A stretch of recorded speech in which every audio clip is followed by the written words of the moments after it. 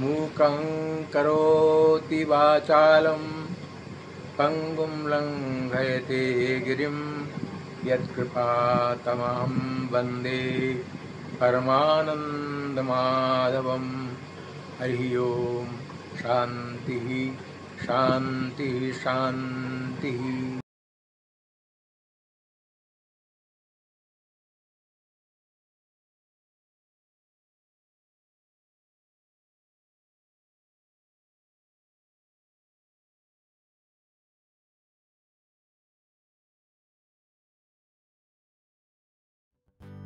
किसी ने कहा है कि तकदीर से तब हमें हिस्सा मिलता है प्यार भरा जब कोई रिश्ता मिलता है।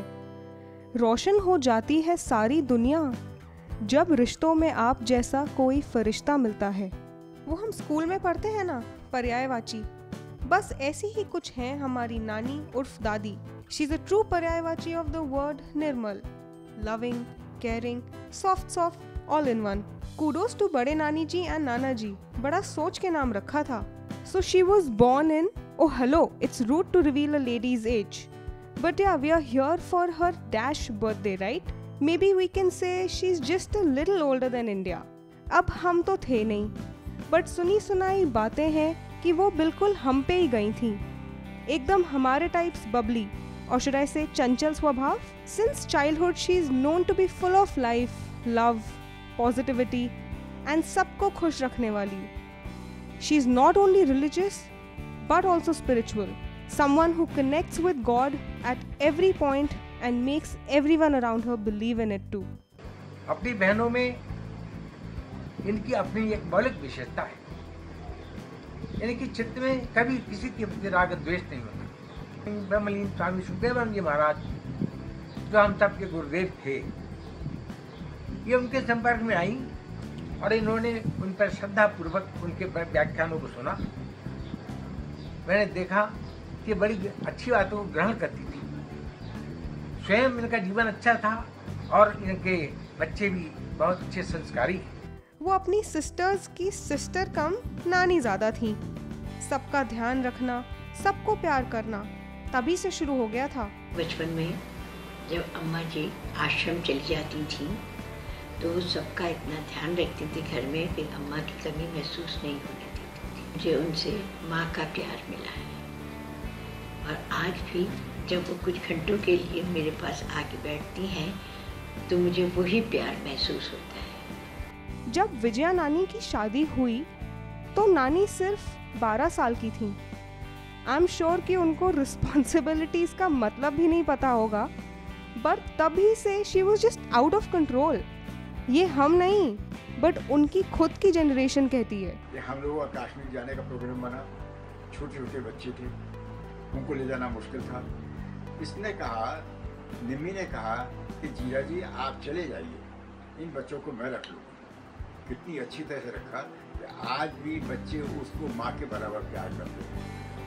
ये मेरे सौभाग्य की बात है, इतना प्यार करने वाली साली नहीं, मेरी बहन मिली मुझको छोटी। और फिर आया उनकी शादी का number and like Harry met Sally, Nana ji met नानी। Are Nana ji, how much we miss you. We have never seen a man like that, so compassionate, so patient, full of principles, so well read and to us just so loving. Yes, Nana ji and Nani completed each other. कहते हैं ना, behind every successful man there's a woman. यहाँ पर तो opposite भी था। अगर नानी सबका इतना ध्यान रख पाती थी, that was because Nana ji was always there for her. So behind our super Nani, there was our super Nana ji. और भाई हमने तो ये भी सुना है कि अपनी शादी में नानी was just अति सुंदर. And even today, अगर ये 80th बर्थडे सेलिब्रेशन ना होता तो हम सब सोचते कि नानी इज 79 टर्निंग टू बी 30। सुंदर, सुशील, वेरी गॉर्जियस थी हमारी नानी।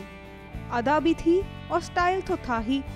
When children told me that you have turned 80 on this day, I was rather surprised because to me you still appear to the same young, beautiful and charming as when you came as my bhabi more than half a century back. यूँ तो हमने बहुत सी भाभी देखी हैं, पर तुमसी कोई नहीं. Your mischievous they were Omi. Nani is ever so cheerful, हमेशा smiling and full of unlimited energy. कभी ये करो तो कभी वो करो, कभी यहाँ खाना कभी वहाँ जाना. पता नहीं कहाँ से आती है इतनी शक्ति. ऑल्दो मम्मी, मामा, मौसीज को बड़ा करना कोई आसान काम तो था नहीं. कोई सुपर नर्डी तो कोई एकदम बिंदास. अब बेचारी नानी करती तो करती क्या.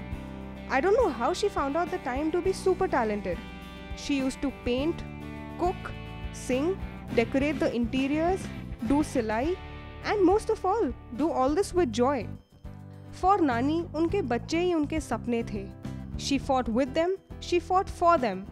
A perfectionist at work, extremely caring by nature, totally supportive at all times, and the best critic anyone could ever have. Mummy, मैंने शायद आपसे कभी नहीं कहा, मगर मैं ये कहना चाहती हूँ कि मेरा MS केवल आपकी प्रेशर और कांस्टेंट पर्सुएशन की वजह से हुआ है, और उसने मेरी लाइफ में मेरे पैशन ऑफ सर्जरी को पूर्ण किया है. Thank you mummy, I love you.